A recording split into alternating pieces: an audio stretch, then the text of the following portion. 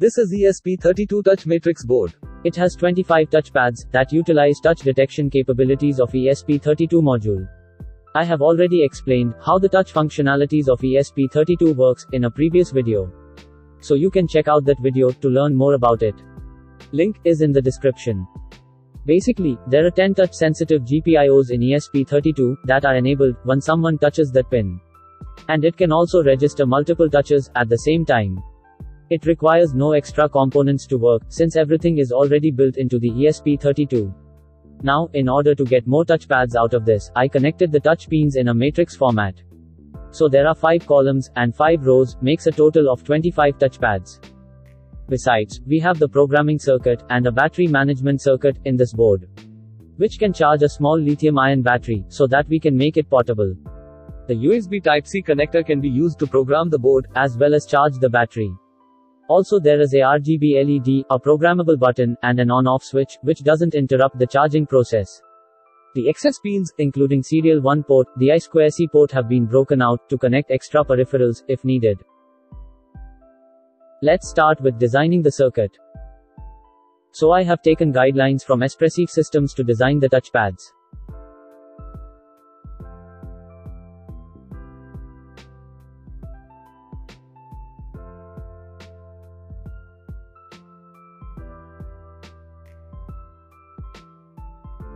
After designing the PCB, I sent this to PCBWay for manufacturing, who are also sponsoring this project. I chose black solder mask with ENIG finish and placed the order.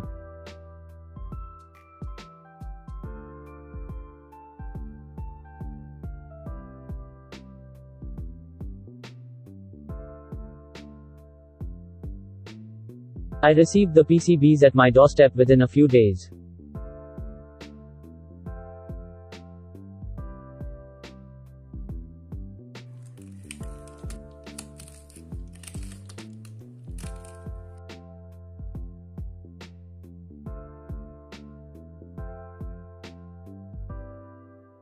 I must say, the PCB looks pretty amazing.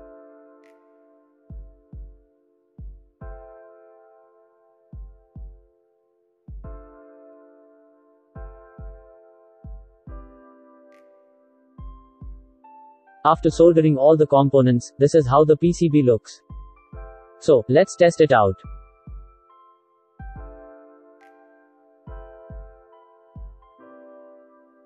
First I uploaded a sketch to read the touch responses.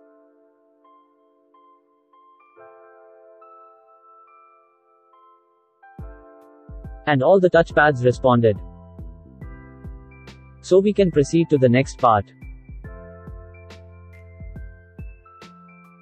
There are several applications where you can use this touch matrix board. For example, since ESP32 supports BLE, you can use the BLE keyboard library to make a portable, wireless macro keyboard.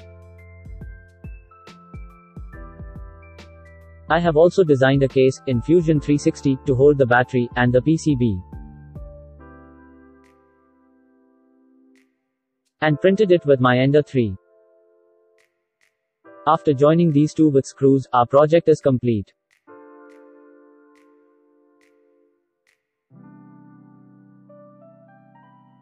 This is the code for the project. All the touch detection functionalities is done inside this header file. When any touch event occurs, it calls the touch detected function with the respective row and column number.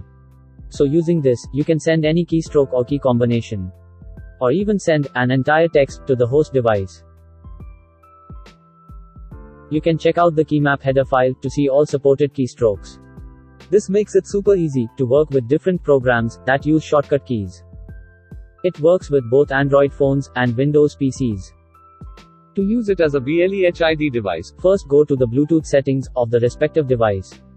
Then search for a new Bluetooth device. The name of this device, which you can also customize, will appear on the screen. Pair with the device, and you are ready to go.